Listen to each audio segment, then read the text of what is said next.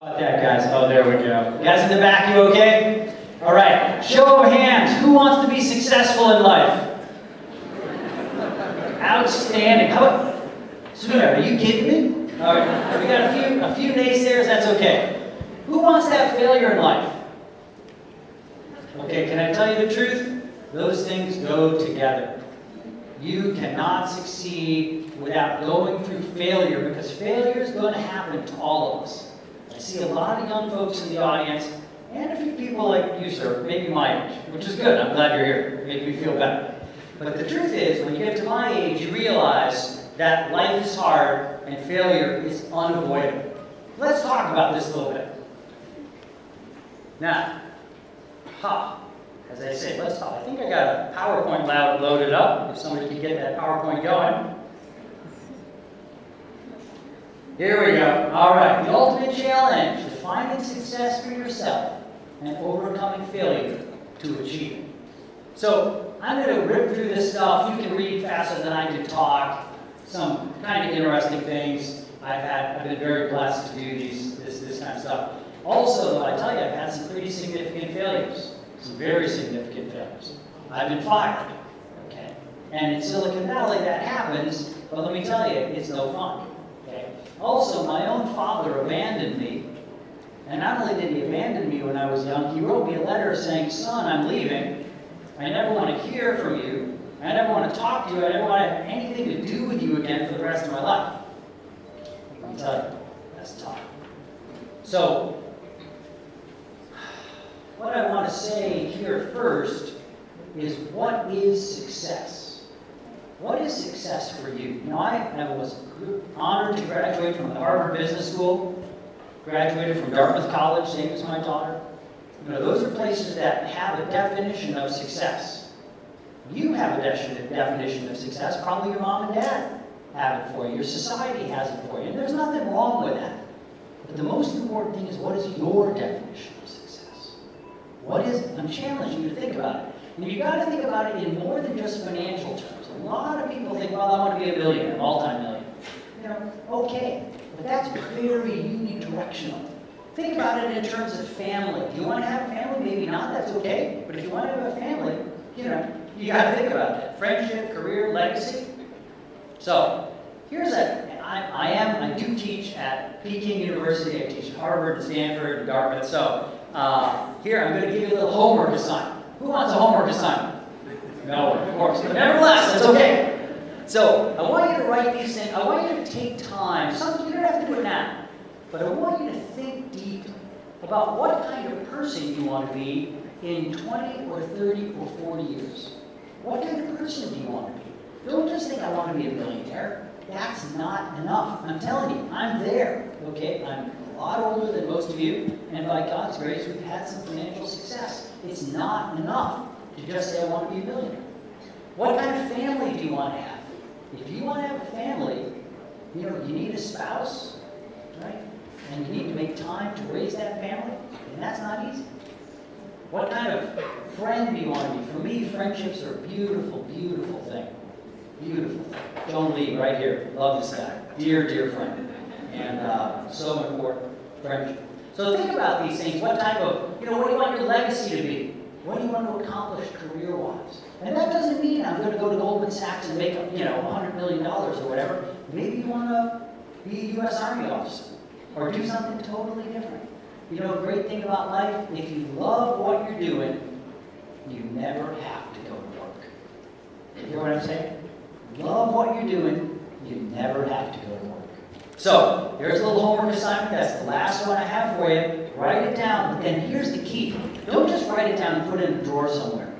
Write it down, choose a couple of friends, people who really love you, people who care for you, and share those with them. Get their feedback. Maybe they say, Gregory, why do you want to do that? That's not something that really is exciting for you. Or maybe they say, oh, Gregory, that's fantastic. That's exactly what you should do. Whatever it is, share it with some friends, and you know, keep refining it, keep thinking about it. Now, once you have these goals, of course, the question is, how are you going to achieve them? right? Because it's one thing to write down, gee, I want to be happily, I want to have a wonderful family at the age of 50, I want to be a lawyer or whatever it is, I want to be known as one of the best lawyers in Hong Kong. Those things are all good, but how are you going to achieve them? Let me just quickly suggest you need 3 things, like any journey.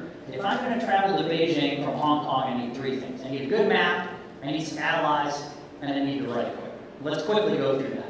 So, the right map is what I call the noble family vision. Now, I told you about my father. I told you my American dad abandoned me and my brothers, and it was super painful. I got to tell you, still many, many years later, still, working through that. But one of the things that it made me realize that I wanted to be a much better dad than my father. And I wrote this book, Be a Better Dad Today. There's a bunch of them out in the back, outside, in English, in traditional Chinese, and in simplified Chinese also. In fact, this is the first fatherhood book ever published by Zhongxing, by CITIC Press, China's second largest publisher. The reason I'm talking about it is that there's a whole chapter on noble family vision. Whether you're a dad or your mom or you're not married or something, you can learn a lot about how to craft a noble life vision for yourself. A map. Where do you want to go and how are you going to get there? Right? But that's not enough. You need close friends. I already told you, right? Failure is going to happen. And remember when I got fired? I mean, you don't remember, but I sure did. When I got fired, the best thing I will never forget, coming home that night, I called my wife, called my tai-tai, and I told her, you know something, I also was adopted by a Chinese-American family. That's a whole other story. And that's why I love China, that's why I love Chinese people, that's why I'm here. Because my Chinese family really saved my life. That's a whole other story. But I came home, I called my tai-tai, I told her what happened, and she had got all the kids were really young, they got them all lined up at the door. And so I walked in, and my little 10-year-old girl, who's now a U.S. Army officer, she came up and she gave me a big hug. Oh, Dad, I love you so much, you're such a good dad, and don't worry about what happened at work, it's okay, we still love you. Let me tell you, wonderful thing. You need some allies. Family, friends, people who love you, hopefully your mom and dad, but you need some allies for the journey. And then you need the right equipment, the right priorities. Nobody climbs Mount Everest without equipment. Nobody drives to Beijing or gets to Beijing without equipment. Equipment in this case is a little bit different. It's not necessarily hardware, it's more software. The right priorities, the right worldview, intellectual assets, commitment to integrity. These are all important for the long term. And unfortunately, I'd love to talk about each one of these things. And some of my lectures at Harvard and Stanford and stuff, I talk a lot about this stuff. But unfortunately, I don't really have time today. If you're interested, do pick up a copy of the book. 100% of the proceeds go to charity, a charity called Family First Greater China, that we've set up in honor of my Chinese family. It's a long story, but anyway. So, again, what do you need for that journey? You need the map, right, the vision. You need the allies, the people who love you, who care for you, and you need the equipment, right? That's key. But there's one other thing you need, and that's you need the ability to deal with failure. A lot of kids your age, especially in America, there's a degree of pride that is, in a lot of American college students, they're 21 years old, but somehow they think they've seen it all, or at Harvard Business School where I teach, they're sure they're going to be, super successful down the road. But the truth is, that doesn't always happen. And the real truth is, every single one of us goes through failure. So, get ready for it, okay? Realize, don't let failure define you. That's really key. It would have been easy for me to say, oh, I'm a failure, I got fired, I'm a crappy CEO, I'm a crummy, whatever. You can't let that happen. Right? Failure is a learning tool. Now, you might have already recognized this, but I am a man of faith. Because my Chinese family, I was born into a totally non-faith family.